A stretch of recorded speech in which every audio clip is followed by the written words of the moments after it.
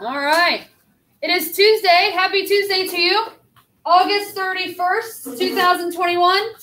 Yesterday, we talked about drawing rectangles and how those rectangles create certain amounts of area. And we know the area of a rectangle if we have this side length and this side width. What do we do with those two numbers to find the area? Multiply. We multiply them. Very good. And yesterday, we took that a step further, and we started talking about this concept of prime or composite. As I looked around at your cactus notebooks, again, I saw everyone can draw a rectangle. Well, everyone that participated can draw a rectangle. Everyone can label the sides. You chose your own rectangle. You drew your own rectangle at its own, your own side lengths. Today was the first day that I didn't make you draw it with a certain side length. You get to pick whatever you wanted. And so what I want to work on today is this notion of, is your rectangle prime or composite? Is your rectangle prime or composite? What does this word prime mean? What does this word prime mean, Nicolin? And what does one of the side lengths have to be? That number, and the other one always has to be 1. So this is a prime number is always a rectangle with a side length of 1. And then this is just whatever, right? That's very good. What does this word composite mean, Gage Carter? I see your hand.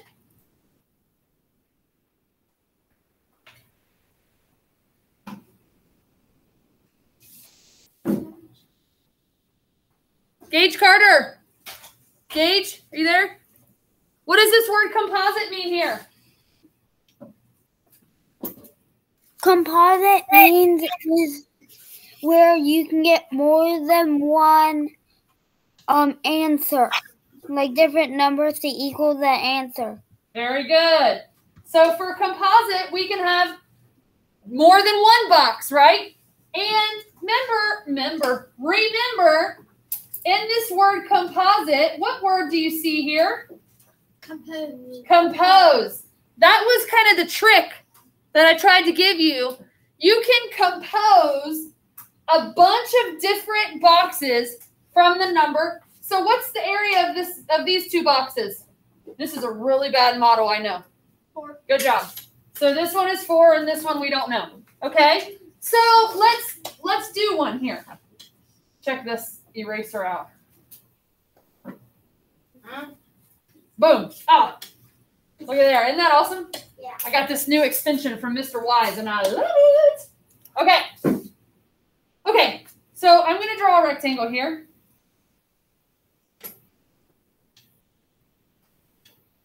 What's one side length of my rectangle? Aiden? 3. Very good. What's this side length going to be? Somebody give me, what's reasonable? What's reasonable, Aubrey? 7. Okay. 7. What else is reasonable, Colton? 4. Here's 3. So like here's 3. Here's 3. Is that only like one more? I think it's more than that. Levi? 8. Okay. Perhaps. Ella? 6. Probably maybe 6. I think we might be able to push it to only like one more. Bentley? Huh? 5. Probably only can push it to one more. 4 is not reasonable super much. Is 10 going to be very reasonable? No. It needs to be longer for 10, right? It needs to be longer. So let's do 5. Yeah. So there's my rectangle for 5. I drew a complete rectangle.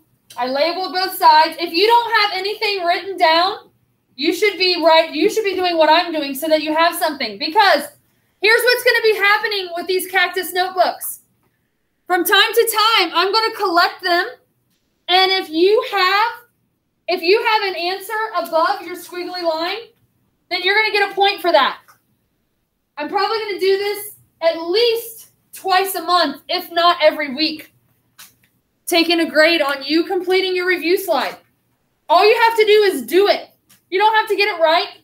You just have to do it and show me that you're trying to learn math, to think math thoughts. And I'll give you points on your grade card. Anybody here for free points? For just doing your work? Yeah. And so, we all drew a complete rectangle. We all labeled both sides. But we all did not write whether or not our rectangle was prime or composite. Is my rectangle prime or composite? Nicole? Nicolin? Prime. What? Prime. What does prime mean, Nicolin?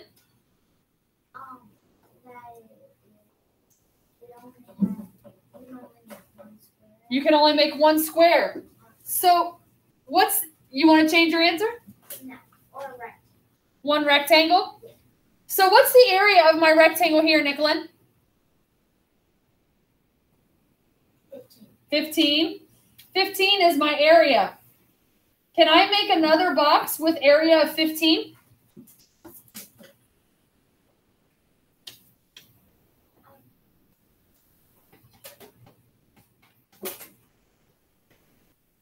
Would that be a rectangle with the area of 15? So now I have been able to compose multiple rectangles, which means my rectangle here is what, everyone? Composite. This is a composite rectangle because I can do 3 and 5. I can do 1 and 5. 1 and 15, I mean. And this area is 15, and this area is 15. Now, some of you had a rectangle that looked like this. 1 on this side, 3 on this side. What kind of rectangle is that, Levi? You're not Levi. You're Bentley. You're Levi. Levi, Bentley, Bentley, Levi. Got it. I think it's prime because you can't. So you can, because if you flip it around 1 and 3 and then 3 and 1, you only get that answer. That's right. There's no other way for me to make a complete rectangle with 1 and 3, right? That's right. Good job, guys. Hey, you guys are doing a great job on your review slide. Today's learning intention. We are still learning whether numbers are prime or composite using area. We're going to keep drawing rectangles today, and we're going to determine how to find out whether a number is prime or composite. Yesterday, we learned what prime was and what composite was. Today, we are going to determine how do I figure those two things out. How do I figure out whether a number is prime or composite? That's what we're going to talk about today. And today's success criteria is the same. I can draw the rectangle of a prime number. I can draw the rectangles of composite numbers. That hasn't changed. That is the same. Okay. We are going to be talking about math manipulatives. And I think I'm going to go over this after the recording because people online don't need this. So let's just go straight to our paper. Here is what we are going to do. If you are online, you're going to have to recreate this chart in on a piece of paper in your cactus notebook. So those of you online, I need this. Whoopsie, I knew that was going to happen.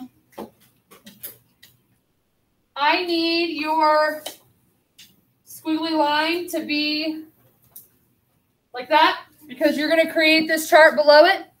And so here's what we're going to do. We are going to use manipulatives that are at your table to make some of these. We're not going to do all of them, but we're probably going to make, we're probably going to use manipulatives for this one, this one, this one.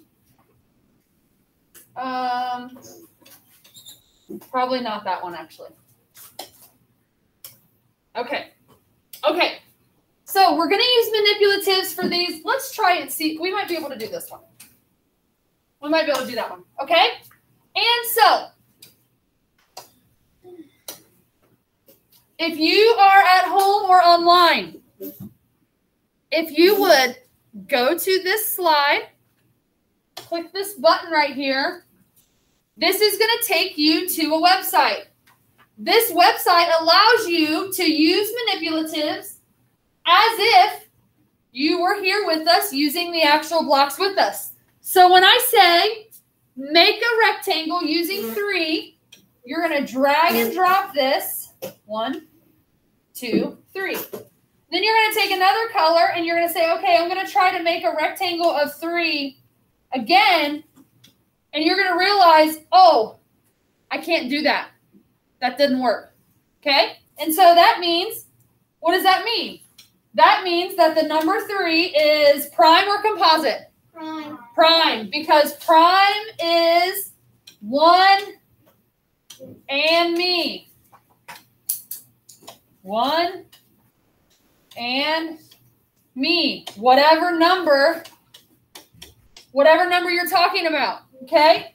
So 1 times 3 equals 3. Nothing else times anything else is going to equal 3. And so what we are going to do is we are going to work in partners to figure this out. So let's do the number 6. Okay? Oh. Yes, I do. Thank you.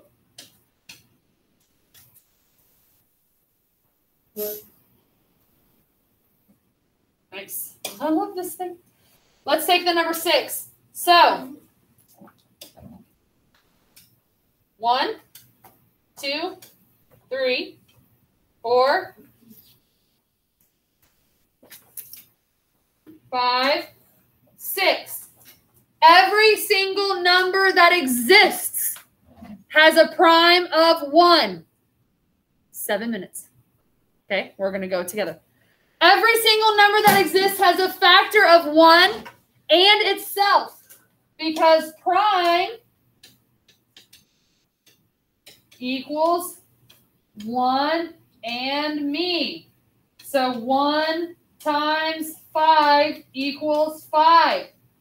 5 is prime because no other number times any other number is going to equal 5, right? Because 2 times 3 is 6. You tracking with me? Okay? But 6 is different. Because we have 1 and 6 here. Now we can do 1, 2, 3, 4, 5, 6. Now I have 1 and 6. My area is 6. Now I have 2 and 3, and my area is 6.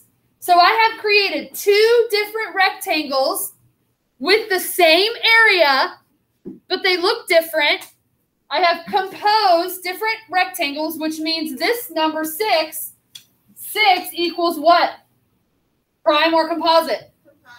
Composite.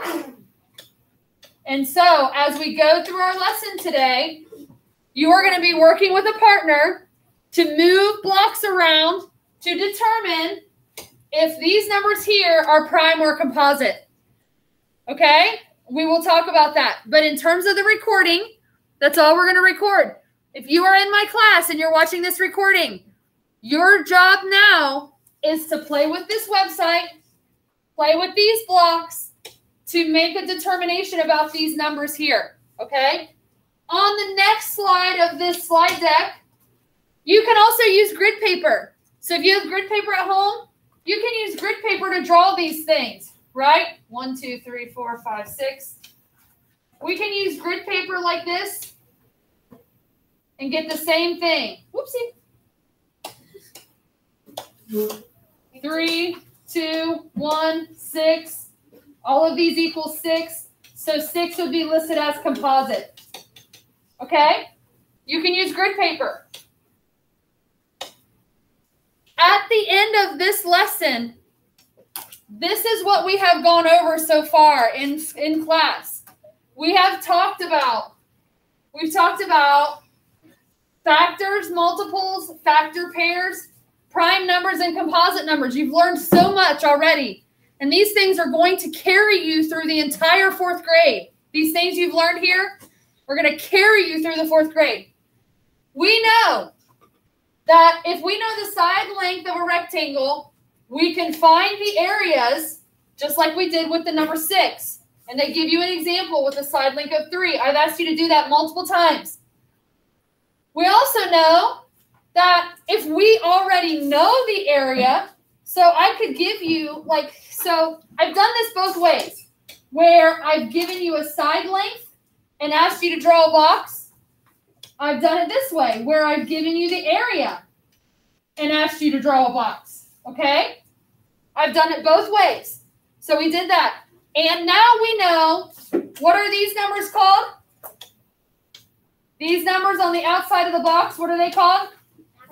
Factors. And I haven't really talked about this very much, but the area, all these numbers inside here, these are all 24, obviously. That is the same as a multiple or a product. The area is the multiple, and the area and the multiple is the same as the product. Because look, 1 times 24. Is 24 the area here? Yep. Yes. Is 24 the product of this number sentence? Yep. Yes.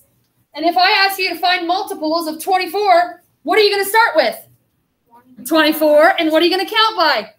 24. Very good. And so then just like recently, we talked about composite numbers and prime numbers. So that's what this slide is, okay? That concludes our recording today. Time to practice. Love you all very much. I will see you on the next time we're recording on the interwebs. Stopping recording. Very good job.